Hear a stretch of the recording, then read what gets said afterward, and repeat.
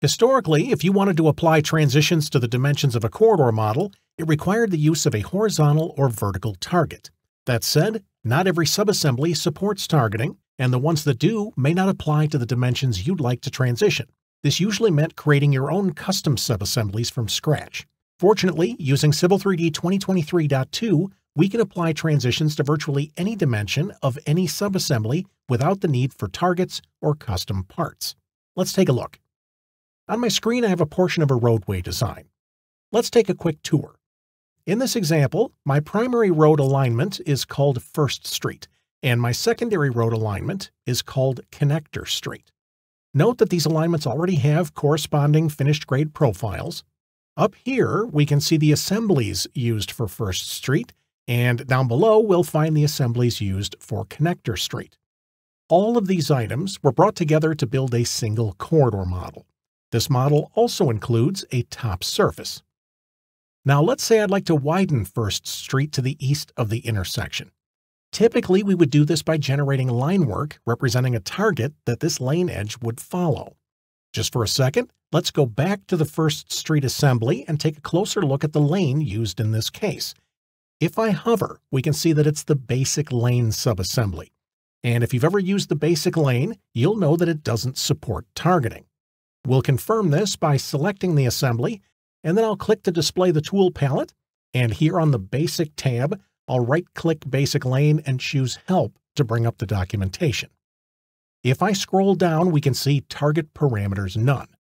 Just above this, though, we can see that this part has 3 adjustable dimensions: width, depth, and slope.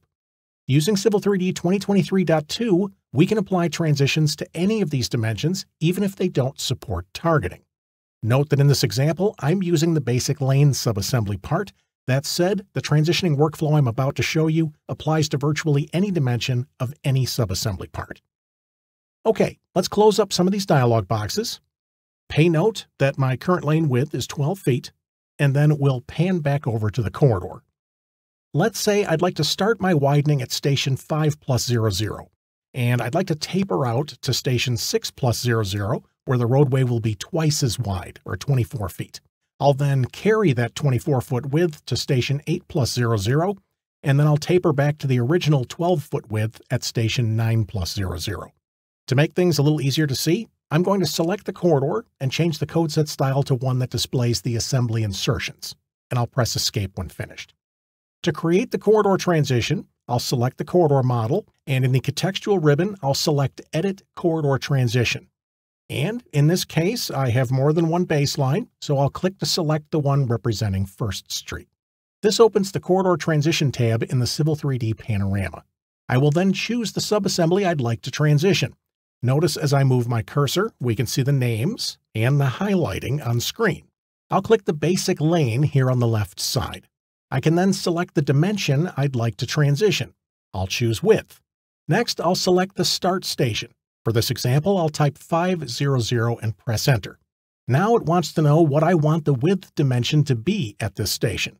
If we look down below, we can see that the default value is 12 feet. Since I'm starting my transition here, I'm going to keep that dimension, so I'll type 12 and press Enter. Now it wants to know the station I'm transitioning to. I'll type 600 and press Enter. And I'll set the road width to 24 feet and press Enter. Finally, I can choose the transition type. This controls how the 12 to 24-foot measurement is calculated between the stations. For now, I'm going to select a linear or straight line transition. These other options will apply different degrees of curvature to the transitions. Note that I'm still in the command. This is because we can chain multiple transitions together into a transition set. Let's keep going. I'm going to say at station 800, Enter. I'm going to keep that 24-foot width, Enter, with a linear transition. And then at station 900, I'll transition back to the original width of 12, and we'll make that linear as well. When I'm finished, I'll press Enter to complete the process. First things first, notice we don't see the changes to the corridor right away. To update the corridor, I'll click the Apply button. I will then do a quick regen to update the top surface. So this transition was applied to a width dimension without the need for a target. Once again, I'm using the basic lane subassembly in this example. You can apply this feature to virtually any dimension of any subassembly part. Try using it to define curb lowerings or transitional day lighting. With a little practice, this feature can make it easier to model complex shapes using the out-of-the-box Civil 3D subassembly parts. Now that we've completed the transition, let's take a closer look at the dialog box. If I select here at the top, we can see the extent of the overall transition set. Note that the transition sets can be named if desired. Within this set, I can see the name of the subassembly part and the parameter or dimension that's transitioning.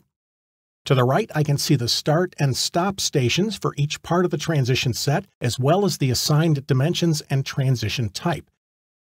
Note that all of these items can be modified as needed. Clicking on each row will display a screen graphic showing the location of the transition in the overall design. Using the buttons at the top left, we can create additional transition sets or add transitions to existing sets. Clicking the red X, we have the ability to delete selected transitions. Note that many of these options can also be found by right-clicking on the rows. Transitions can also be exported to a CSV file, allowing you to make bulk changes to the values using an application such as Microsoft Excel, and then re-imported to update your corridor model. One last thing, if you're working with a corridor having multiple baselines, notice that the transition sets are organized by baseline. When you finish, you can simply click the X to close the panorama. Now that we understand how the corridor transition tool works, let's try using it in a more practical example. Just for a second, I'm going to load a pre-saved view to make this a little easier to see on screen. Here in the intersection area, the connector street has a daylight slope of 1:1.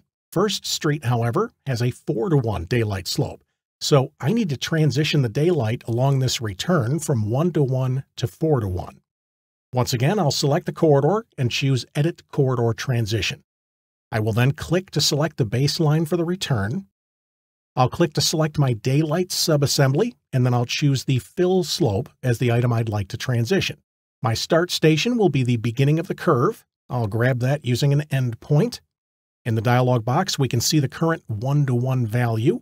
I'll keep that slope by typing 1, and I'll press Enter.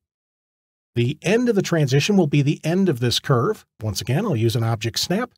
At this station, I'd like to be at 4:1, so I'll type 4 and press Enter. For now, we'll go with a linear transition, and I'll press Enter to complete the command. I will then click Apply to calculate the transition and update the corridor. I will also do a quick regen to update the surface. Now, the linear transition looks okay. That said, let's try some of the other options. I'm going to change this to cubic in, and I'll click Apply. That looks better.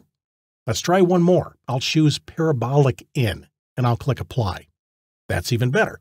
Once again, I'll do a regen to update things, and I'll close the panorama. For more information about the transition options, open the Help menu and choose What's New. In the search bar, type About Corridor Transitions, and from there you can click the hyperlink to view an example of each of the transition methods as well as how each is calculated. As you can see, using the new Edit Corridor Transition feature makes it easy to apply and edit transitions on virtually any subassembly. Using the transition feature can help you reduce the need for custom subassemblies by unlocking even more value from Civil 3D's out-of-the-box content.